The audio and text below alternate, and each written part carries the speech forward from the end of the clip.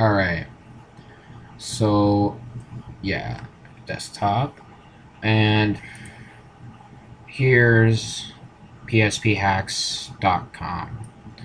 It's probably the #1 website that you want to use for your hacks.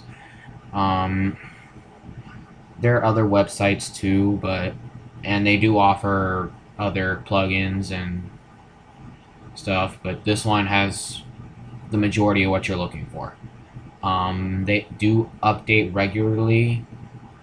I'm not so sure how regularly, but they do pretty often. Um, I'm on the page right now, and I will put this in the description. No, no lies, I will put this in the description. It's a must-have, duh. And here we go. psnlover beta version 1.2. Now, if it's not working, yes, they do have different solutions.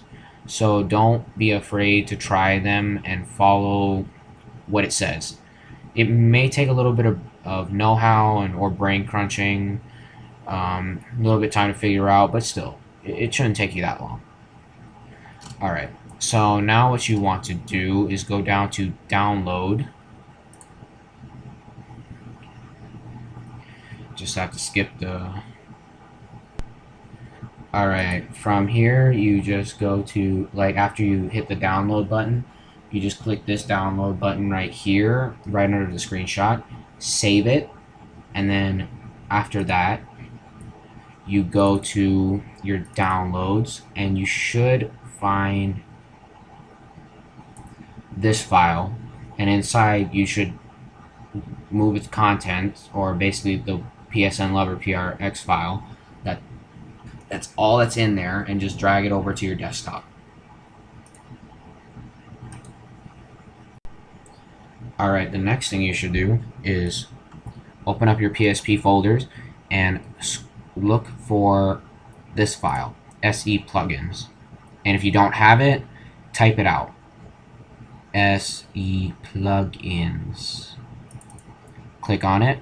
Make these 4 texts exactly as is, okay? Nothing different. Just for the sake of consistency. And what you do is, for this particular plugin, you just drag it over into the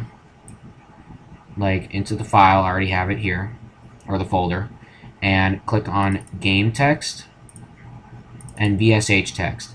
And what you want to do is you want to type in this exact line, this exact one, and once you're done, you want to save it, and you want to copy and paste this exact one on the game text, and you just type that in, save it.